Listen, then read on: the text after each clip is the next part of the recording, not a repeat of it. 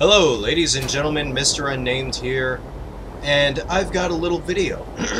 In my last video, I explained how the hydrogen engines here would probably be better for atmosphere, and Keen Software has pretty much confirmed this, saying that they work more efficiently in atmosphere than they do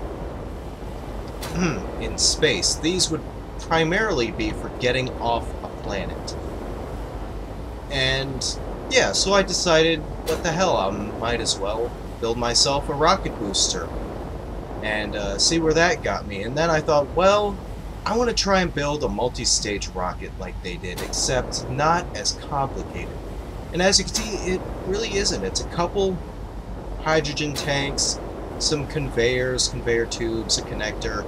There's a small reactor in there, and yeah, just a merge block up here, which attaches to this shuttle, because I was thinking, well, while I'm at it, I might as well try and build something that's quick, dirty, easy to get off planet, with a lot of resources. Say there's something on the planet that you can only get on that planet, and getting it into space might be a little difficult without something like this. It's basically just a large cargo container, a reactor, battery, gyroscope, a couple little things, a connector, so you can dock with another ship. And it was a little tricky getting this thing to work properly, but once I did, it's really great. And this door here is the only mod in this entire setup, because the new doors, while they're great, the swiveling doors, it takes up this entire block, and it's kind of clunky, and I don't really like it. This offset door is actually a lot better, in my opinion. I wish Keen would do this, make doors offset so they stick out at like one end of a block instead of like halfway through, and that way you need like 2 blocks. It's complicated, you don't need to be messing with that. It's a bit of a mess. But anyway, this is the shuttle, and it's got a fair bit of room in here. I could add a gravity generator or extra cargo or whatever. I've got 2, 3, 4, 5 extra blocks worth of space in here. So I could add probably a programmable block, a timer block, and all that to automate some of the functions. But really, it's very, very simple. Just a couple solar panels to charge the battery up here, and yeah, it's simple, but it's effective. And maybe in another iteration I'll build one that can actually be pressurized and have a breathable atmosphere and an actual airlock, but for the time being, this is actually really, really good. And it's also a pretty zippy little ship. Well, it's not loaded right now, but as you can see, it's very maneuverable. I can move pretty quickly with it. It's just really nice. I really love this design, and I think I could do a lot more with it, actually. I can actually probably build a larger, like, mid-tier combat ship. So yeah, now that I have that, gotta get out the door. Now that I have that, here's the whole setup put together. Basically, the shuttle connects to the rocket boosters here. Once they're fully fed with hydrogen, and you use this to blast yourself off the surface of the planet and out of the atmosphere. And once you do, you detach the merge block and then start boosting away using this.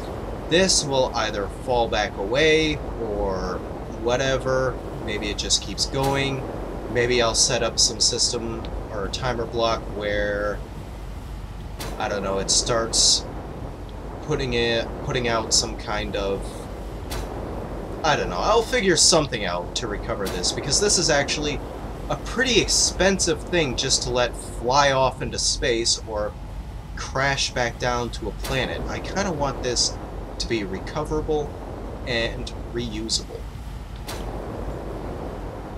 But I'm pretty sure you're not really interested in that right now. I'm pretty sure you're interested in seeing this thing in action. So, Let's go ahead and turn our ion thrusters off. There we go. Now, basic startup sequence, you get your boosters going, and then boom, you blast off. And then you detach that, you start this, and then you're away. And that goes flying off into space, doing whatever it's going to do. You're out of atmosphere, and you can now dock with whatever you need to. And look at that distance! We traveled so far away in such a short amount of time. And once you're away, this is a completely autonomous shuttle. You can fly around, do whatever you normally do with a regular ship. There aren't really a whole lot of moving parts or anything to worry about, so you're not worrying about any pistons or rotors snapping off or breaking. And you've got all the cargo you need to dock back up with your ship and do whatever you need to do. So yeah, this is just a quick, dirty demonstration of what I've been working on since this hydrogen engine update. And I gotta admit, I'm really excited to see how these things pan out and how they work in atmosphere and just all the sorts of things you can possibly do with them. It's really cool stuff. I'm really excited for it, and I can't wait until the planet update launches. And looks like I'm about to get my ship wrecked. See you next time, folks.